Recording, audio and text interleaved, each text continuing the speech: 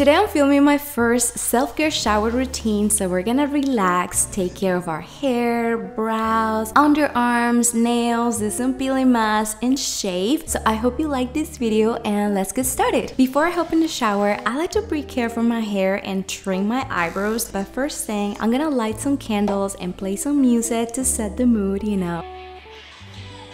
I'm gonna begin my routine by detangling my hair from the ends to roots with this wooden comb from the Body Shop, which I recently bought, and I can't believe it took me this long to get one of these. I just love how therapeutic this feels on my scalp when I brush and how soft my hair feels afterwards. Now I'm gonna apply this avocado oil from Maple Holistics on my entire hair to add some moisture and protection during the hair wash. While I wait for the oil to soak in my hair, I take this time to get rid of some facial hair. So this is basically what I use for my eyebrows. Pretty simple: tweezers, eyebrow brush, scissors, and also an eyebrow trimmer, which I use as last. I don't block my entire eyebrows. In fact, I like them to be as messy as possible, so I only block the thicker hairs in the middle and a few hairs on the sides of my eyebrows that don't align with the other hairs, if that makes sense.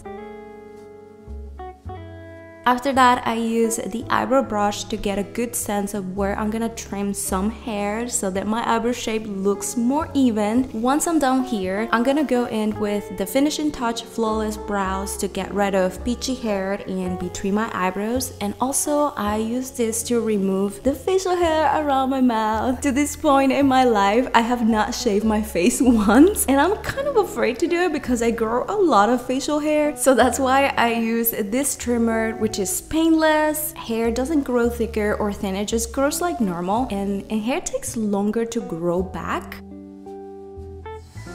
I'm gonna hop in the shower now, and as you can see, I'm gonna stay under the lukewarm water for a few minutes to soak my skin, and this helps to open up the hair cuticles before I clean it with shampoo. Today I'm gonna go in with Calia Purifying Shampoo to clean my hair, which is a very natural shampoo, so no harmful ingredients or fragrance. I normally use this shampoo once or twice a month to deep clean my hair and scalp from stubborn buildup that I accumulate every month from all those challenges and product testing that I do that my regular shampoo can't remove. I usually clean my scalp with this scalp exfoliator from Freedom Goods. I'm telling you, scalp exfoliators have been life-changing for my hair. I only wash my hair every 7 days and I have oily hair, so using this every week helps to keep my scalp less oily because they scrub the dead skin cells, remove dandruff, increases blood flow. In general, your scalp ends up really clean. Now I'm gonna go in with a deep conditioning hair mask from Coco & Eve, super nourishing coconut and fig hair mask. I like to grab a good amount to cover the mids to ends of my hair, which are the parts that get the most dry during the week. I sincerely love that this is made with coconut oil and argan oil, so it's extremely nourishing but also strengthens the hair. I like to use this on special occasions when I want my hair to smell and look like a Victoria's Secret model, you know? And then I'm gonna use a plastic cap to wrap my hair while I wait for the hair mask to do its magic for 20 minutes.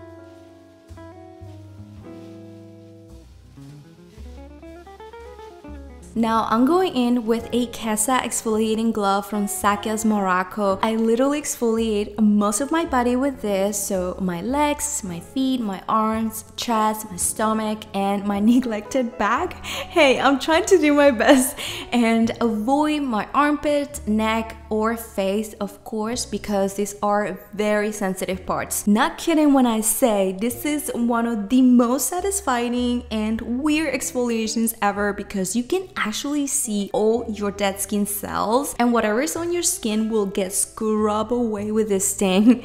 It definitely takes some time to get used to the pressure you gotta put in order to exfoliate, especially on sensitive areas, but hey, at the end of the shower, my skin is super clean, glowing, rejuvenated, so worth the redness.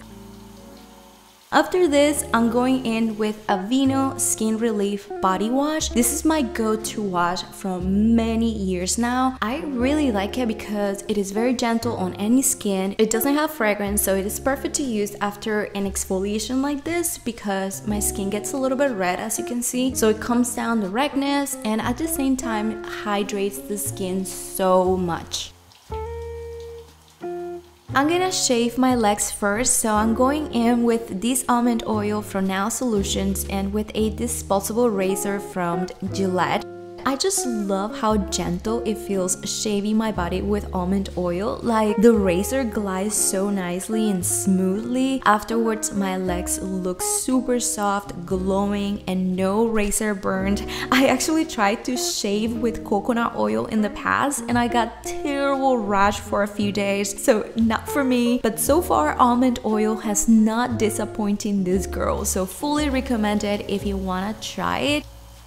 And then for my underarms, I go in first with CeraVe Renewing Essay Cleanser to exfoliate this delicate area. I don't use scrubs, sugars, or anything abrasive that it can cause more pigmentation. Instead, I use salicylic acid. I'm including this because some of you have asked me about my underarm care, and this cleanser has been the best thing I have used for my underarms because not only prevents ingrown hairs, also has reduced so much the pigmentation from the past. I like to leave it on my skin for 1 minute and then rinse it off with lukewarm water. And now I go in with almond oil and the disposable razor to gently shave my underarms in one direction, which I normally do downwards. After this, I'm gonna rinse off the hair mask with cold water using the 10-second rule, which is basically leaving your hair under the cold water for 10 seconds to regain hydration, shine, and volume. Now I'm gonna get out of the shower and use a towel to pat dry my body. And for my hair, I use this microfiber towel that I got from Amazon and I really like the texture. So as you can see, I'm gonna gently pat dry.